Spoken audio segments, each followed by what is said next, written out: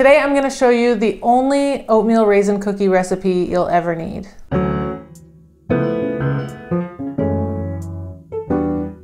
This cookie recipe has been up on my website for a while, but I've noticed a little uptick in rave reviews lately, so I thought I would make a video about it. No offense to any other oatmeal raisin cookie recipes, but this is the only one I ever reach for. I love it. They're perfectly crispy around the edges.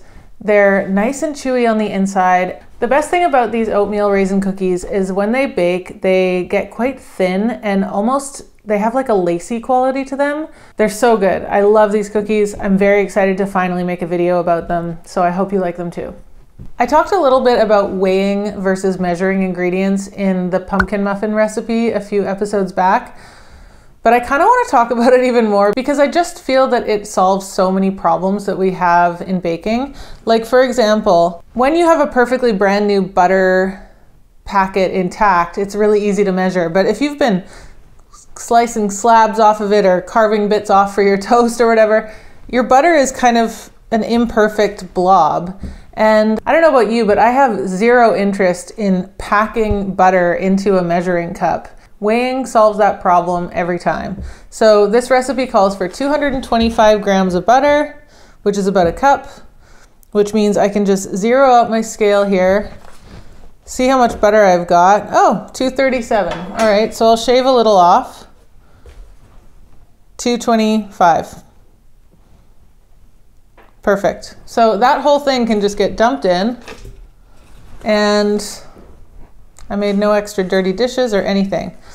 Now, for all the rest of the ingredients, I'm just going to put the whole bowl onto the scale here, and I'm going to add the sugars straight into the butter. So I've got 340 grams of white sugar.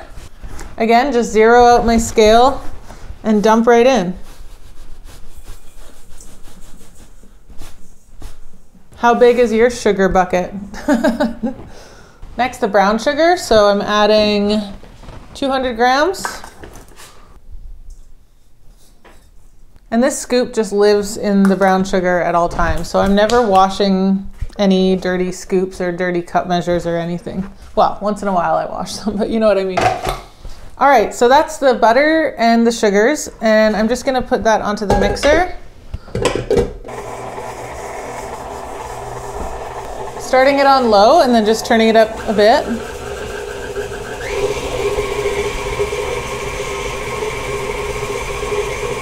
Once that's all mixed together, I'm going to add in the vanilla and the eggs. Vanilla, it says 2 teaspoons. It's about right. And I'm going to add 1 egg at a time because if you add 2 at once, it's really hard to mix in.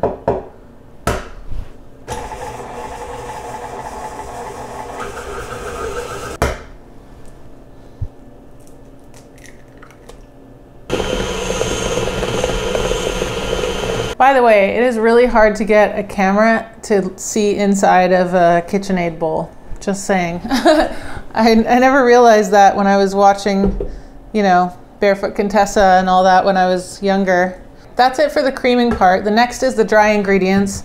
And as I did with the muffin recipe the other day, I'm just gonna sift everything in. No measuring, just weighing. So we've got 240 grams of all-purpose flour going in.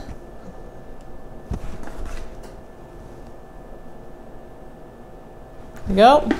And then my usual super easy to measure combo here, which is a teaspoon of all the other things. Teaspoon of salt. I really love a salty baked good. I mean, it doesn't turn out salty, but I find most baking recipes, if they even ask for salt at all, it's like a 1/4 teaspoon, maybe a 1/2 teaspoon, but full teaspoon. I swear, it's just better. So teaspoon of baking powder, teaspoon of baking soda, and optional is some cinnamon. I didn't use it the first time I made these, but I basically just decide each time what my mood calls for. It's actually Halloween today, so I'm feeling like, you know, cozy fall cinnamon just feels right. So I'm adding 1.5 teaspoons of cinnamon, and then I'm just going to sift that in.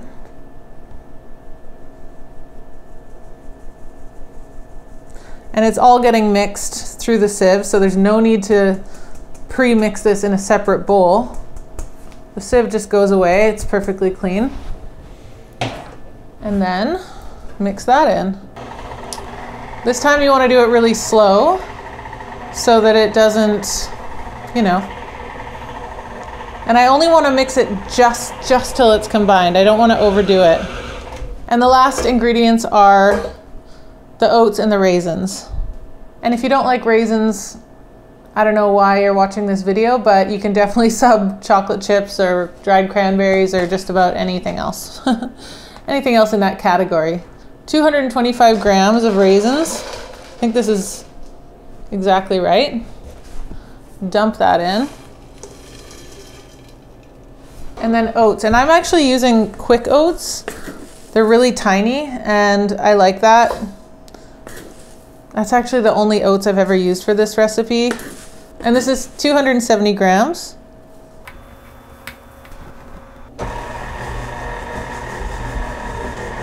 This recipe barely fits in a KitchenAid mixer.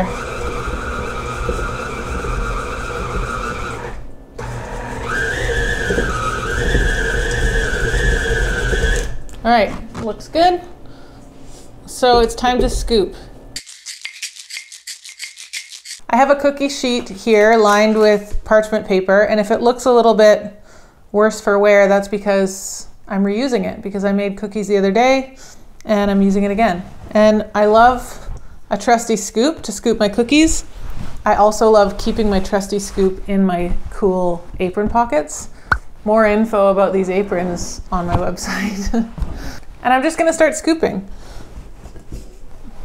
My scooping technique is like scoop, scrape it on the side of the bowl, and then kind of like use the kind of heel of my hand to just scrape off the excess. So it's really a packed kind of full scoop. And then for this size of cookie, I think about 12 fit nicely on a tray. So it's like 3 by 4. Actually, it might be 3 by 3. Now I'm not so sure, second guessing myself. Let's see how we feel. So now that I'm gonna do 9 because I feel like I'm pushing it if I do 12. And I actually do kind of slightly press them down just to get them started. And then these go into a 350-degree oven for about 10-12 minutes or so. And this batch makes about 24, so I'm gonna be scooping for a while. A great little trick for when you don't need a whole 24 cookies is to bake one tray, and then with the rest, you can just scoop them onto the tray and you don't have to spread them apart because we're not gonna bake them. I'm just gonna fire this tray in the freezer so that they can freeze into individual balls. And then once they're frozen, I'll just transfer them to a Ziploc bag. And I've got cookies on demand in the freezer. And honestly, that is the best gift you can give yourself sometimes. It's been about 13 minutes or so and the house smells so good, and I think the cookies are ready. Okay, here they are. I took these out when I just started to see some kind of golden brown action forming around the edges, but they're still quite light in color, and I can see right in front of my very eyes they're kind of collapsing onto themselves, which is just great. They're kind of collapsing and making little ridges and hills around the raisins. And I'm not going to touch them for at least 5-10 minutes because they're really soft and bendy right now, so I'll just leave them alone and chill out. All right. They're finally cool enough to transfer onto a cooling rack. I have to be super delicate though. See how like thin and kind of lacy they are? They kind of remind me of a Florentine cookie in a way. That really thin, kind of lacy, chewy, crispy thing. It's so nice. And it's especially good in a oatmeal raisin cookie because it's got that inherent kind of chew factor in it with the raisins. Just Just a great cookie overall. Mmm. That crispy edge. Even though they're still warm, they still have that really crispy edge. And they're super chewy in the middle. Mmm. These cookies are the best.